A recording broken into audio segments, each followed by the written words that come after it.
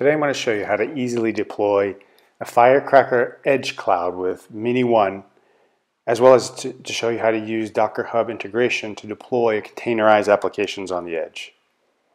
Mini One is an easy-to-use tool for deploying an evaluation OpenNebula cloud based on Firecracker micro VMs, KVM virtual machines, or LXD system containers. The latest version of Mini One brings two new options that allow users to deploy Firecracker hypervisors and to deploy Docker images with micro VMs through the Docker Hub marketplace. By using these new options together with the OpenNebula's edge computing features, you can easily deploy containerized applications on cloud resources at the edge from bare metal infrastructure providers such as Packet. So in this screencast, I want to show you how to use Mini One to deploy a local installation that consists of an OpenNebula front end and a Firecracker hypervisor. Then I'll show you how to use Mini One to deploy Firecracker nodes on the edge by using Packet bare metal servers. And finally, in order to show how to run and manage containerized applications on the edge, I will deploy an IoT solution that consists of two elements based on Thingsboard, which is an open source IoT platform. On the local installation, I'm going to deploy the Thingsboard IoT framework. So this is the main application for collecting, managing, and storing data coming from devices on the edge. And then on the edge nodes, I'll deploy the Thingsboard IoT gateway and MQTT broker to get the data from the devices that are close to the edge locations. Okay, so to set up a Firecracker cloud integrated with Docker Hub, I'll need a bare metal server with an x86 64 Intel or AMD processor with virtualization capabilities. Here I've instantiated a C1 small instance type with Ubuntu 18.04 on Packet. And I'm going to use this to deploy an OpenNebula front end and a Firecracker hypervisor. I will set up some IP table rules on the host in order to access the Thingsboard web application and the MQTT connectivity from outside the host, since Mini One will set up only a private network for micro VMs.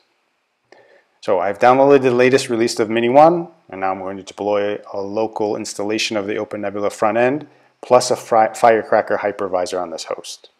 This is going to take a few minutes. Okay, on this host I'm going to install the Thingsboard IoT framework. As I mentioned before, this is an open source IoT platform for device management, data collection, processing, and virtualization for IoT solutions. In this case, I'm going to use the image available on Docker Hub that uses the PostgreSQL database. Then I'm going to provision an edge node to deploy the Thingsboard IoT gateway that will send the messages to the Thingsboard framework. These messages will come from the MQTT broker, for which we're going to use the official Eclipse Mosquito Docker image, that is an open source message broker that implements the MQTT protocol.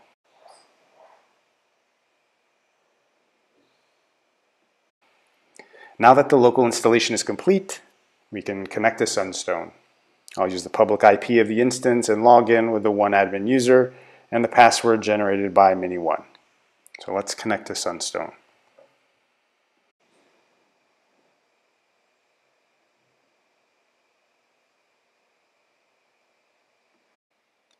All right.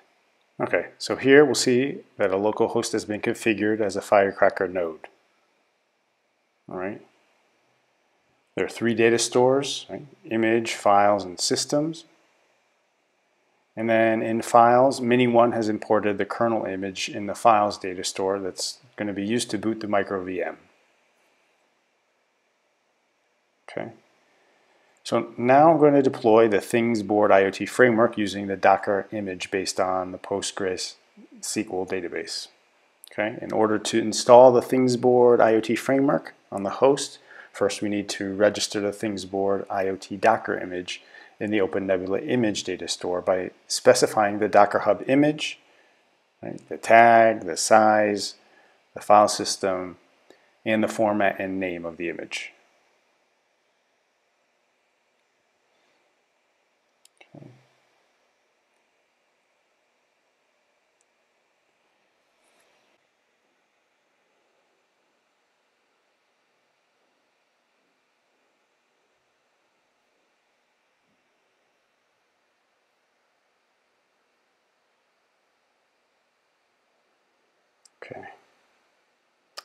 Okay.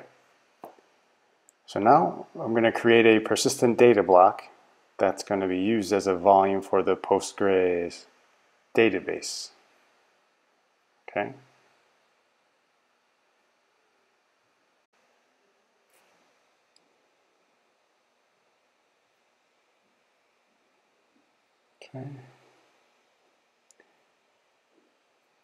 Okay. So now in order to use the image, we need to format it by using vert format. Okay.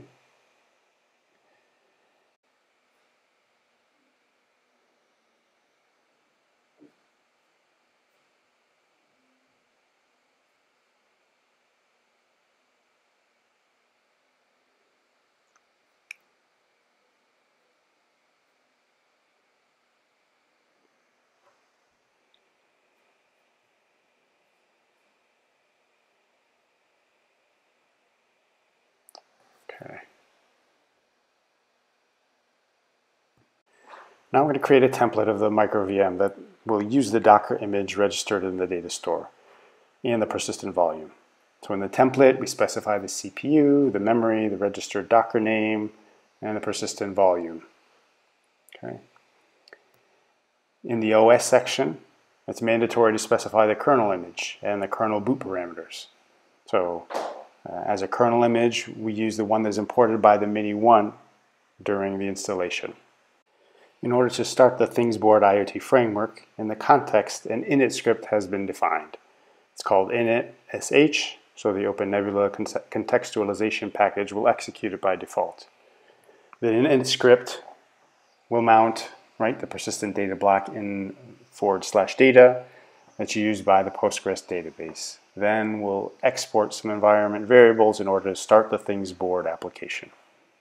Okay, so let's create the template first, and then the micro VM can be instantiated. Okay. Let's see. Now if we go back to Sunstone, we'll see that the micro VM has been instantiated and will be running in a few seconds. Let's take a look.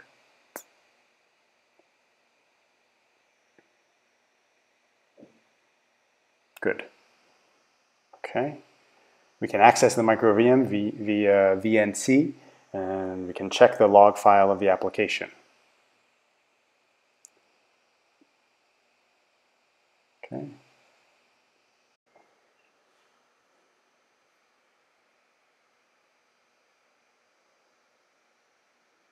Now the application is starting for the first time by initializing the database, as well as with some demo data that will be used during our demo. Okay.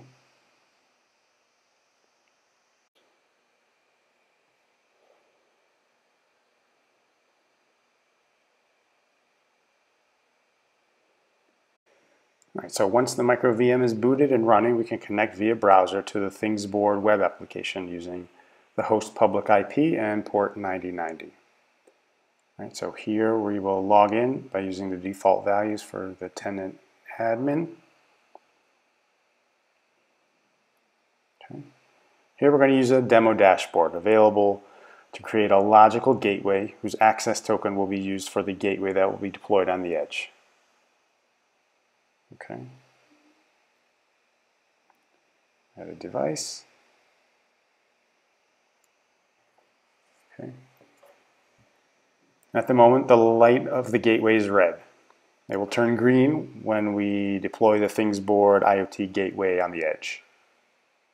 Okay.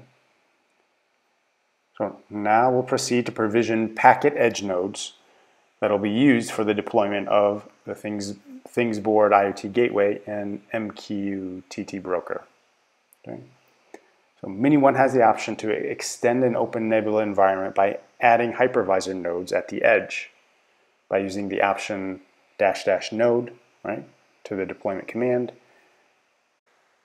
Okay, so in order to run the command, some information needs to be provided, right? So we've got to provide the API token, the project ID,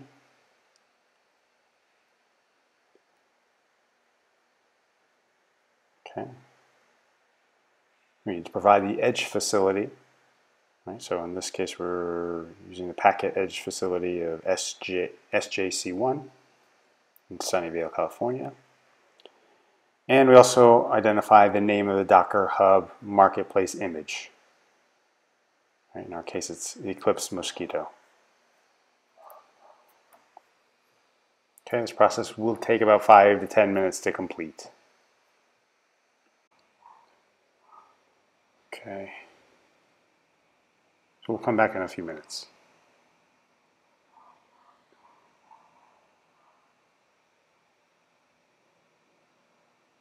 All right. Now that the provisioning has completed, we can see in Sunstone. All right, we'll come to Sunstone and see that the new host has been provisioned. Right. Also on the Edge image data store, the Eclipse Mosquito has been imported. And the corresponding VM template has been created. Cool.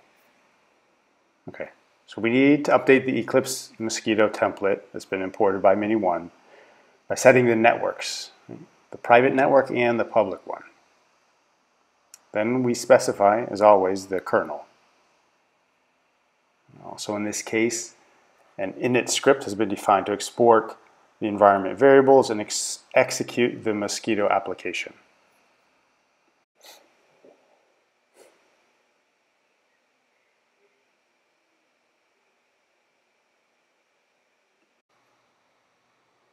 All right, so let's update the template and instantiate it to create a micro VM.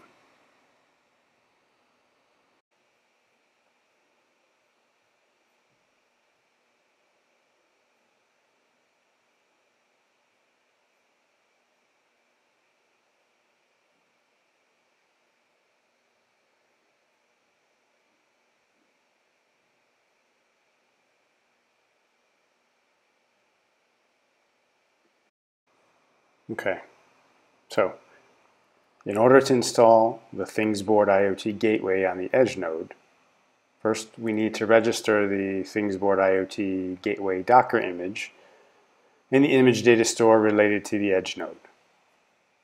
Okay, we do this by specifying the Docker image, the tag, okay, the size,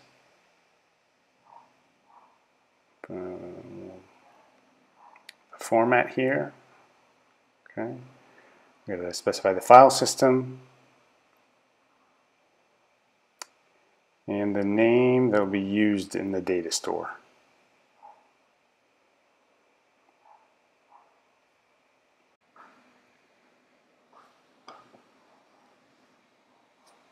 Okay. Now we're also going to create a template for the micro VM, right? That will use the Docker image registered in the data store.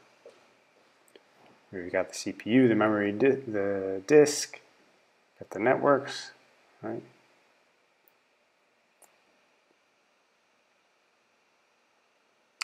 We're going to also need to provide, well, the init file, the init script, and some configurations, a couple of configuration files along with it.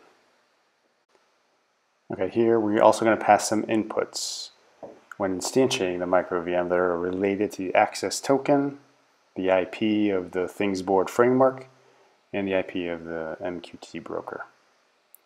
So let's create the template and we'll take a look at the configuration files. Okay. In the TB gateway YAML file, we specify how to connect to the Thingsboard framework. We have some used placeholder for the Thingsboard IP and the access token. In the MQTT JSON file, we have to define the information about the MQTT broker. A placeholder for the MQTT broker IP is set. Then we define a mapping for how the data coming from the MQTT broker will be converted to be sent to the Thingsboard framework. So in the init script, we copy the configuration files and we replace the placeholders by using the user inputs that will be passed when instantiating the VM. Okay, so let's create the micro VM related to the Thingsboard IoT gateway by instantiating the template. Okay, it will ask for the access token. Let's go to the Thingsboard dashboard in the devices section, and let's copy the access token needed by the gateway for the authentication. Okay, then we pass the IP of the MQTT broker that we've previously instantiated and the public IP of the Thingsboard framework. Okay.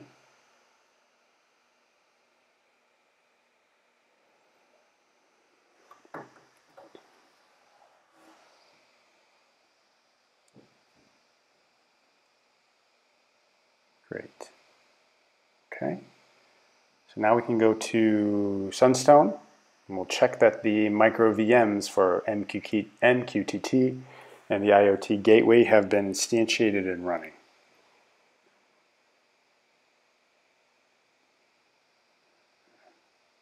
All right.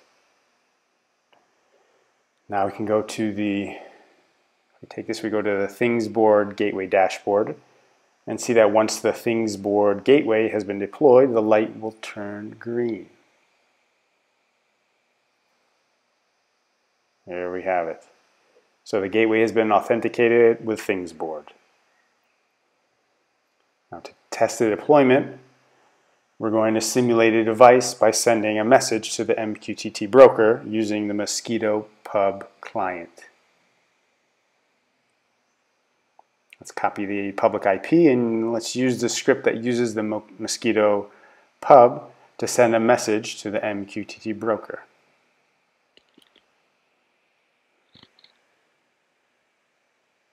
Okay.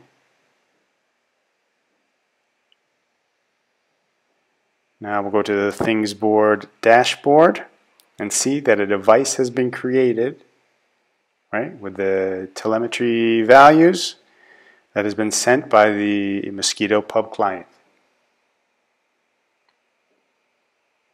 All right, there you have it. I know this was a little bit longer, but hopefully this was helpful.